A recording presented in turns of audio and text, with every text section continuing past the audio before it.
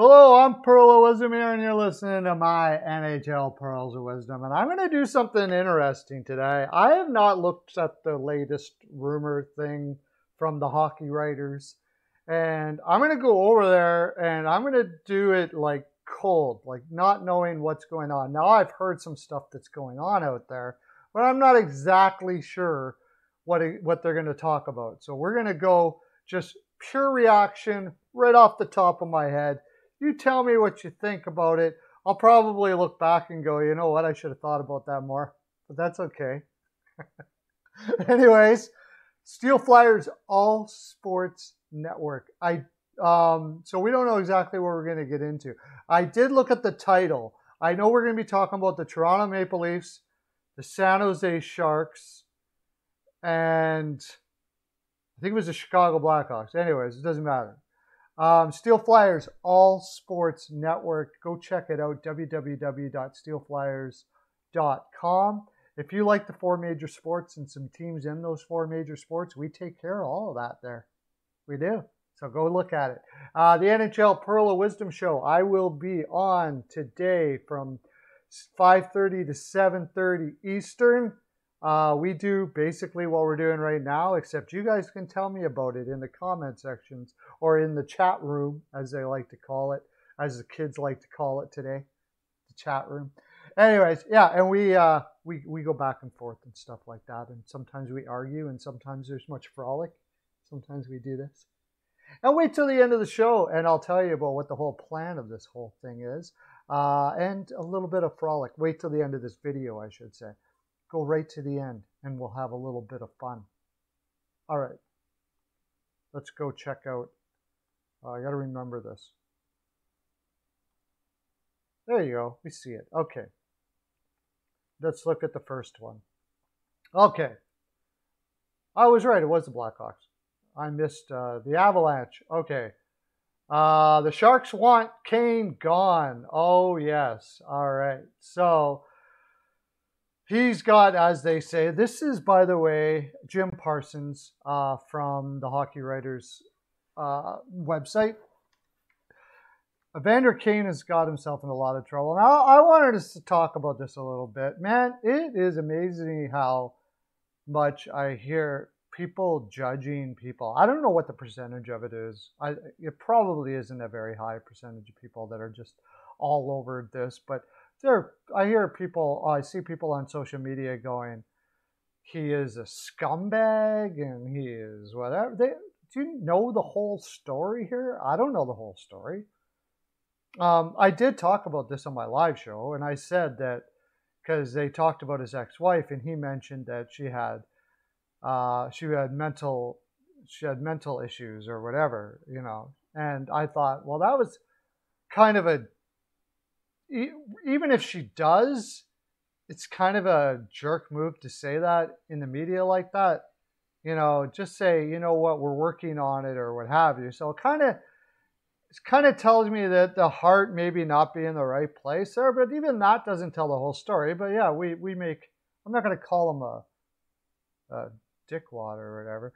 I think Kane needs help, man. Like, think about it. He's been talked about gambling for a very long time, ever since he was back in Winnipeg.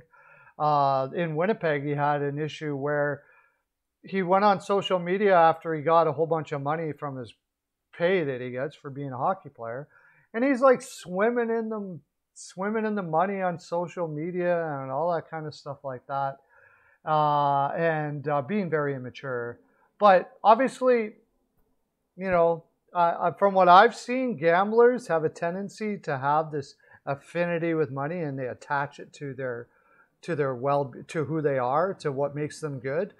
You know, so, and then he goes to Buffalo, and there was plenty of rumors there about his gambling and everything. And next thing you know, he's in San Jose, and it's not a rumor. He's going bankrupt. He was $27 million in debt. And he's making $7 million a year. So put two and two together, man. I really just would hope you go get some help to, break this addiction, if that's very well what it is, and it does look like it is.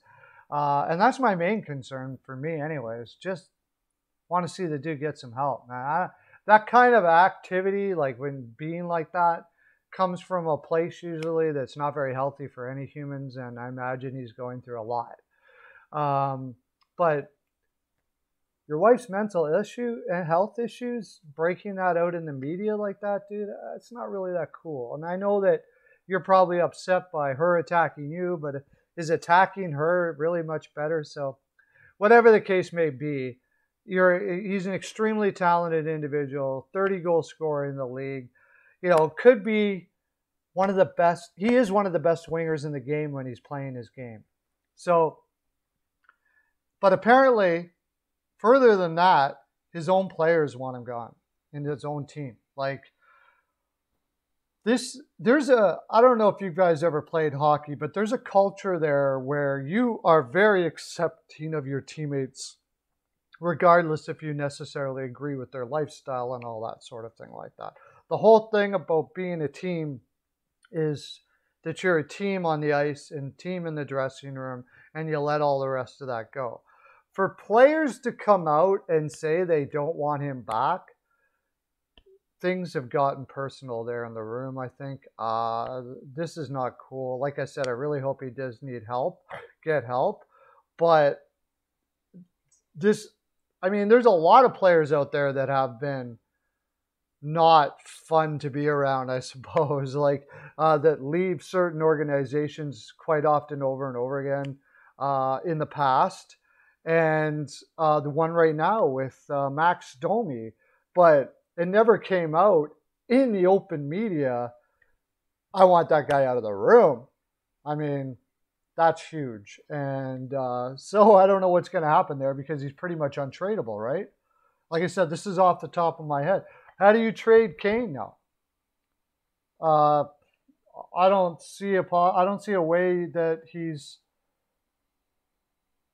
tradable here. He's making $7 million for the next 4 or 5. Now, I know people are going to say, you know, they want that goal scoring on their team, but it is a massive red flag when your own teammates want you out. He's in a lot of hot water here. So I think the best thing for Kane would be go get some help, come back with a huge apology, hopefully from the heart, and maybe try this all over again. That would be the... Several Sharks teammates don't want Evander Kane back on the team. That's Kevin Kurtz from The Athletic. So that's something right there. Okay, then we got the MacKinnon drill sergeant stuff here. Apparently, this has been on Twitter like crazy. Zadorov talking to reporters. Again, this is a Russian interview. So I want to hear more about what happened here, because usually when a player does a Russian interview like this, it gets sensationalized and there's something lost in the translation. He didn't really mean it to be that big of a deal, but it says that he said Nate is like Michael Jordan. I don't want to make a direct comparison, but his way of thinking is very similar to MJ. He can be a jerk to his teammates. I'd really like to know if those are the exact words. You need to accept that, and it would improve you as a player as a result, you see, if you can't accept it while you're off the team. I will say this. It makes you wonder about the whole when Duchesne wanted out. Remember when Duchesne wanted out and, MacKinnon was coming in? Duchesne was kind of a leader of that team. Sounds like there might be a philosophy thing here going on between the two of them at the time. I'm just speculating here to a certain degree. But you can make an inference and a logical inference that that's possible. But it's funny what he says here. He says, if you can't accept it, you're off the team. Where's Duchesne now? He was supposed to be the leader of the Nashville Predators. And what is he now? He's like almost off the team again. So if you can deal with it, you're going to work out really well, maybe even more well as a whole player. But apparently he's like totally anti-sugar, and I actually will tell you a little bit of a story of myself. I had arthritis in lots of areas of my body.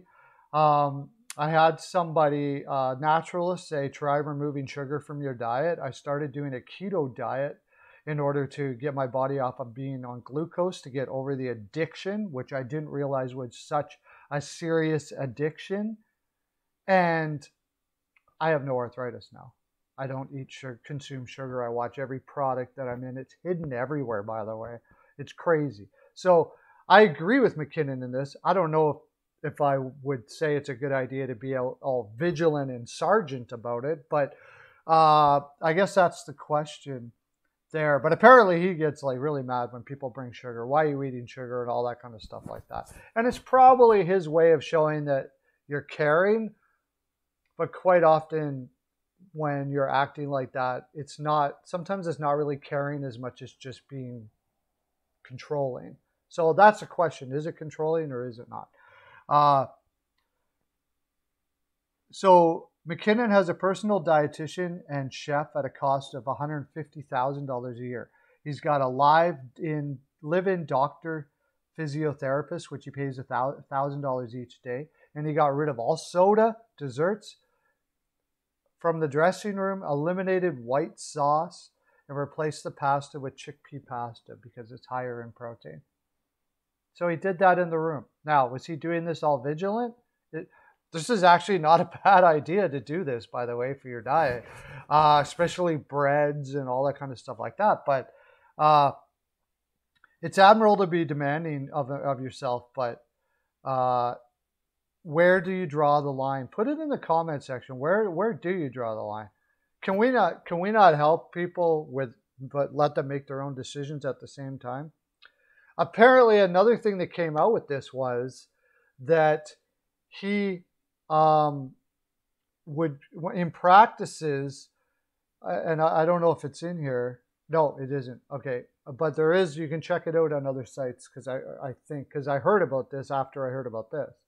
Is that he like demands you to have it on the passes on tape in practice. He won't even move his stick. If it's off his stick, he'll just turn around and go. You got to hit it on the stick, hit it on the stick, hit it on the stick. And I've seen it. I don't know if you noticed last year or maybe even the year before. He's lost his crap he's lost it during games and stuff like that, and had hissy fits, and looks like he's yelling at his teammates and all that. So I don't know how that all affects, but I thought it was fairly interesting to bring up. What do you guys think about MacKinnon and what he does? Do you think, he's just being a good teammate, or do you think he should chill out a little bit? Okay, I haven't seen this one. Could the Blackhawks move out money? This is the first time I've read it. According to Ben Pope, the Chicago Times, the Blackhawks have essentially thrown any rebuilding plans out. Obviously, that makes a lot of sense. They picked up Fleury, Seth Jones, McCabe. I think that was their rebuilding plan, by the way. They were rebuilding before. They said that they were rebuilding before they told anybody, and they were. Like, I don't know what anybody was thinking. Like, Taves came out and said, I didn't know we were rebuilding. Nobody told me. And I was like, well, fire your agent, dude. It was obvious they were rebuilding. They weren't grabbing any free agents, and the old players were just getting older, and the young players were not there yet. It was obvious that they didn't plan on making the playoffs, and they were just grabbing players like Doc and stuff like that. And now they feel that they built enough through the organization by doing that. And by the way, it's a brilliant move, because all these young players that they're grabbing, like Doc and DeBrincat and all that, get to see what it looks like to play for a championship. And I don't think Taves is stupid. A player's mindset is to win every year, and that's all they're thinking until told otherwise. So they don't really look at roster structure and all that stuff like that. We have guys. I believe in my management team. I'm going to go try to win. And these young players get to see the veterans playing to win a cup and what it means and what it takes and how to act and all that kind of stuff like that. So it's a little bit sneaky, yeah, sure, but effective. Anyways, they picked up Fleury, Seth Jones, and Jake McCabe, and they've got a solid team, and they could very well do some stuff this year, no doubt about it. But Brandon Hagel and Alex Nylander still need new contracts. General manager Stan Bowman will need to be creative to fit in Fleury's $7 million cap hit. So the question is, are they going to trade off a few players to get some more cap room, especially for when they go into the trade deadline? And if they don't feel like they're not there yet, they may want to add. And yeah, that would make sense to me. So Calvin DeHaan and Dylan Strome. Dylan Strome has been on the trade block forever. The guy just can't get his skating up. He just can't get his skating up, man. If he could be a really good player. But it was part of his draft. I remember when he was drafted, I was like, I wouldn't touch Dylan Strome. I know a lot of teams think, well, okay, we're going to get their skating up, but it's a big if way up in the top 5 of a draft. Anyways. Trading Calvin DeHaan or something of that nature. I could see Dylan Strome. I don't think you'll get much for him right now because most people can see that his skating hasn't improved, but he can still put up 40, 50 points. Somebody like back to Anaheim or back to Arizona, maybe not, but some team will have him fill in a role and you could get rid of him. So I don't think that's that big of a deal. The other option was to put Connolly down into the minors, which would really suck for a veteran like Connolly, but they'll find a way to make room for sure. Now, can the Maple Leafs afford Morgan Rielly?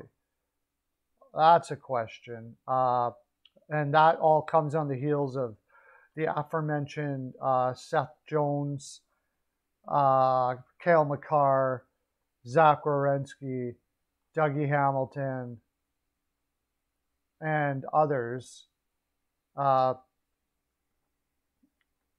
getting $9.5 million a year.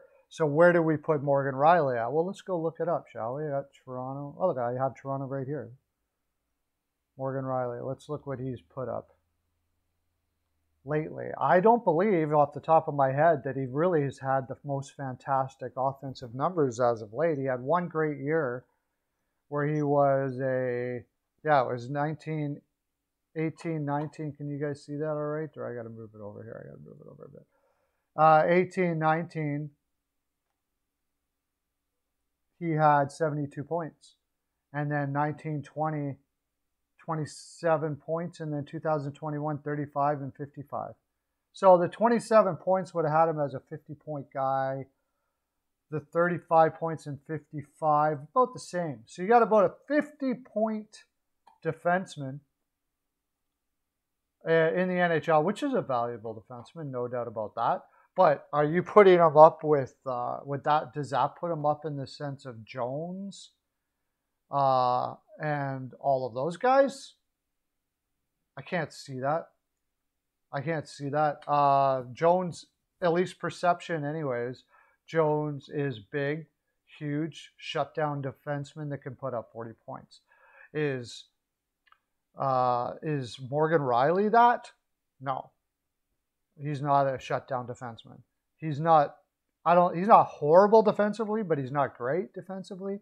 He's certainly not in Cale Makar's stratosphere, that's for sure. Cale Makar just got $9 million a year. Is sick. I would say Zach Werenski's a better defenseman than Morgan Rielly overall, and Dougie Hamilton.